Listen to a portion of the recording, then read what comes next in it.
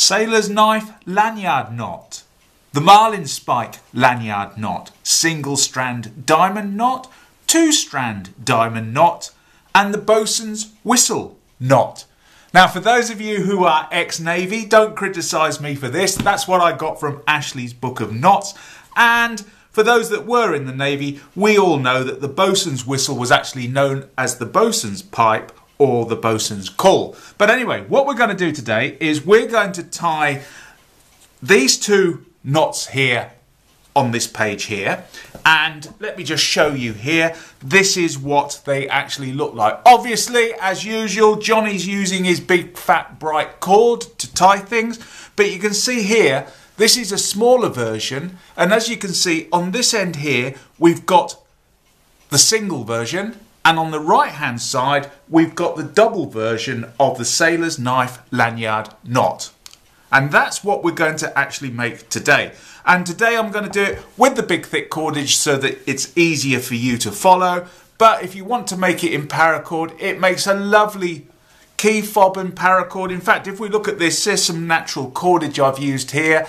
I've got myself a Turk's head on the end of my knife there. And then that is finally finished off with the actual lanyard knot doubled. And then I've just got frayed ends on the end there. But to be honest, it's a lovely, dinky little knot to make. So anyway, without further ado, and I'll see you on the other side, let's get knotting. Right, this particular knot is fantastic for offcuts of paracord. So if you've got short lengths of paracord, play with a couple of different short lengths, then you'll know what the shortest length is that you can use. But yeah, it's a great way of using up paracord, so you end up with a nice little lanyard like that. Okay, so what I've got is I've got my short length of cordage here, and what I've done is I've centered it. And then when I've centered it, I'm just going to pass it over my hand like so. So let's put that into view so that you can all see it. And then the next, as you can see here, it's going around the back of my hand like so, and the top lead is to the right hand side there of the bottom lead. And that's what we want. We want to basically now, we get hold of the left hand lead here, the bottom one, and as we get hold of it, we gently pull it up and put a twist in it. And I'll show you that as we do. It's difficult to see with the my hands in the way, but you can see what I've done is I've come out from the back of my hand, I've gone round, and then the cord goes underneath where it comes up from the back of my hand like so. And what we're looking to do as well is that when we do this, we want it so that that loop is over the other strand. So the strand that's coming up the back, so if I just move that out the way, as you can see, that strand's coming up there like so. So we're placing that loop over the strand there like so. The next thing I do is I get the working end of this right hand one here. So just get that working end, and the next thing I do is I pass it underneath the working end of the other strand. So it's going underneath there, and then just pull through the excess. And then now that I've pulled through the excess, it's coming underneath there, just going around there like that. And then the next thing that I need to do is I want to pass the working end over this one here, underneath that one there in the middle of the loop, and then out over the loop again. So what I'm going to do is just get my working end and pass it down underneath that one there. There we go. And you can see now there it's going over this one here of that original loop we made. It's then going across underneath itself. So that's the lead coming out there on itself, and then over the right hand side of that loop again, and we pull it through. And when you've got it right, you'll know you've got it right. Let's just take the twists out of it, because what I've got in my hand here now is I've got really what looks like a pretzel. I'll just pull that up a little bit there, pull it up there, and you can see I've got a pretzel shape let's see, hold that like that, bit of a pretzel shape there. But for those of you who recognise your knots, this is the carrick bend. We've actually, what I've done is I've taken a piece of rope and I've tied a carrick bend into that piece of rope. And so my working end is going there, one working end is going in that direction, and the other working end is going in this direction here. And the next thing that I'm going to do, because we're doing the single one, we'll do the double one again in a minute. So I take the right hand, the working end, so the working end of this one comes up here like so, and what I'm doing is I'm going to bring it around so it passes around the outside of my actual loop where my hand was through, going around the outside like so, and then bring it straight up through the middle like so, and pull the excess through and keep it to just like that. And then what I'm doing now is this working end here, so I'm just going to get that working end there, and what I'm going to do is I'm going to pass it, let's see, around the back like so. So there's where my hand was going through that one there. It wants to go around the back of that one there and then straight up through the middle like so. And that's it. That's done. And we've now tied the knot. Believe it or not, we've tied the knot. And now gently, as I pull up on these, just gently tease it into play.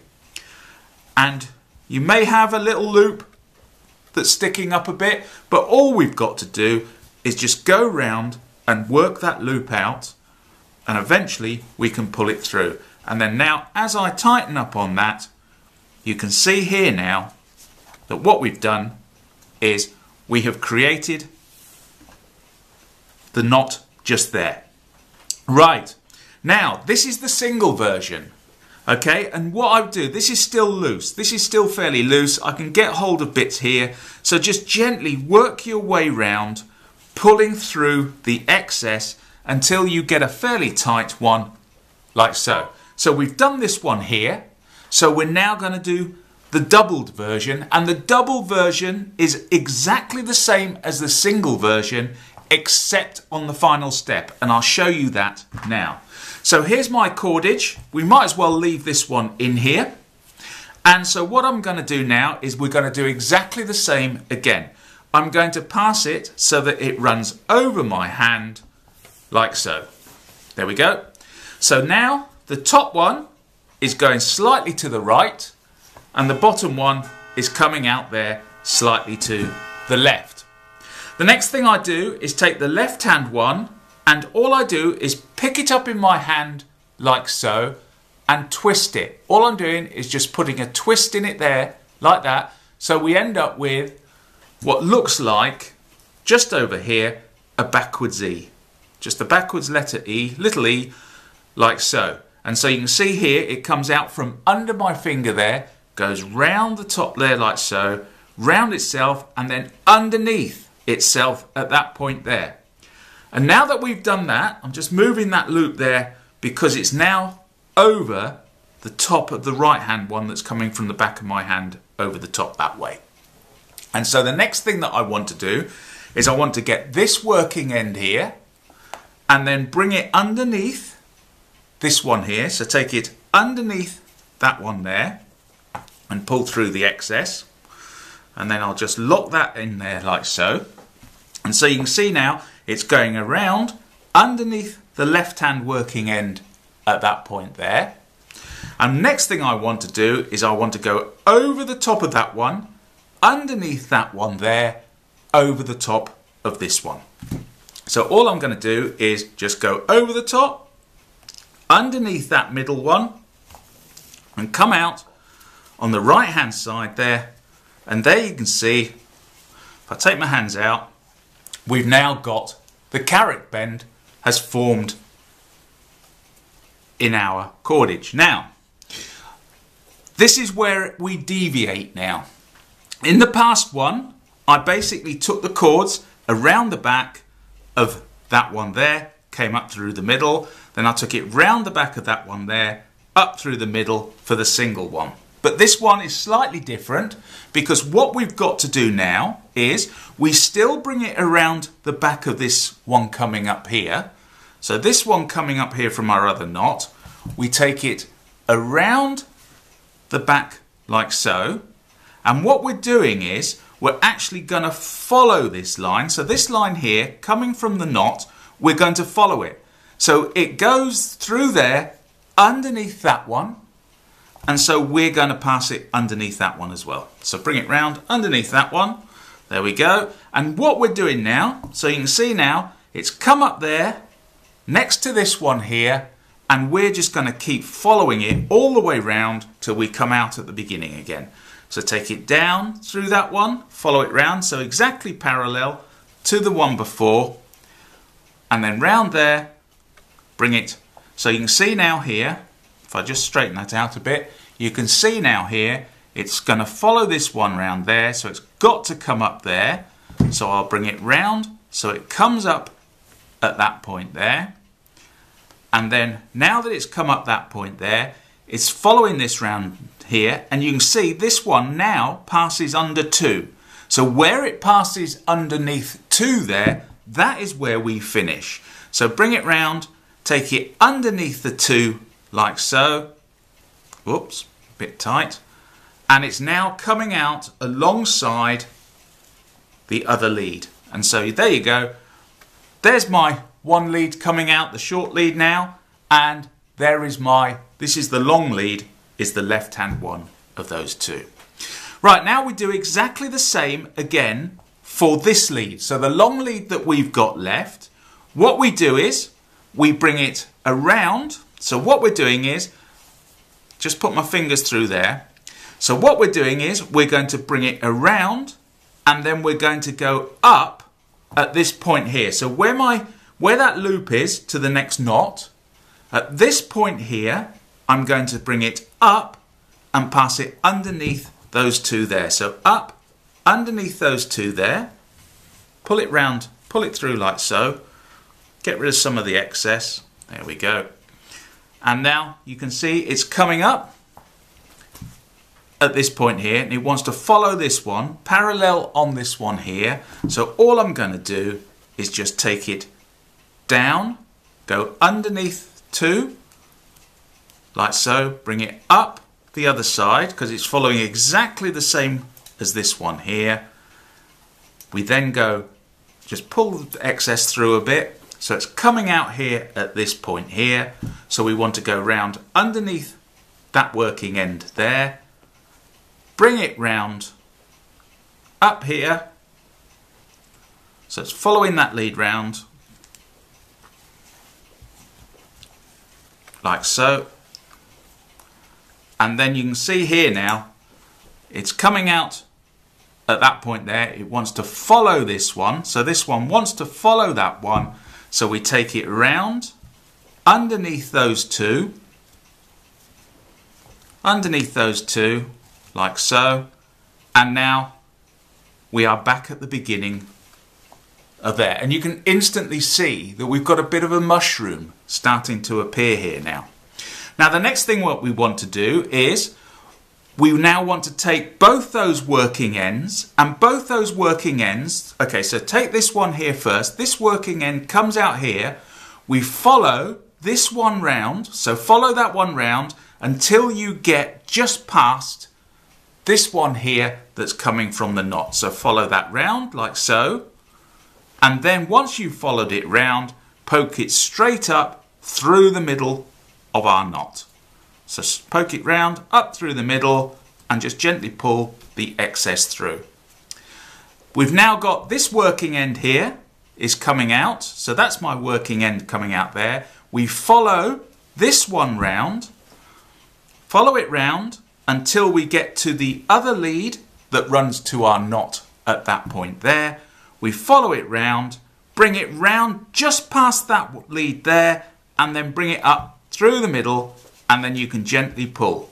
And now we have tied that knot. And all we need to do now is just go round and gently pull through the excess, like so, until your knot is nice, tight, and symmetrical. There we go. And you can see here now, we've almost got it in shape. I've got a loop here of too much excess. So what I'm going to do now is just pull that through work my way round and then pull that down. And you can see now, as I pull up on that, it still needs a bit more work, but there's no point in watching me just tying it up. But you can see here now that at the top here, we have got the single strand sailor's knife lanyard knot, and here we have the doubled version. Okay, and so that's it there.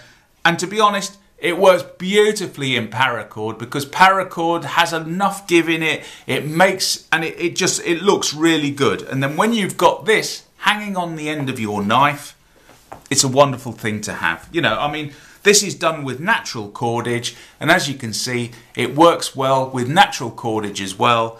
We've got the double Bosun's lanyard knot there and a Turk's head just above it. And if you want to know how to do the Turk's head, I've got a video in my library on the Turk's head, and I'll put a link into that below as well.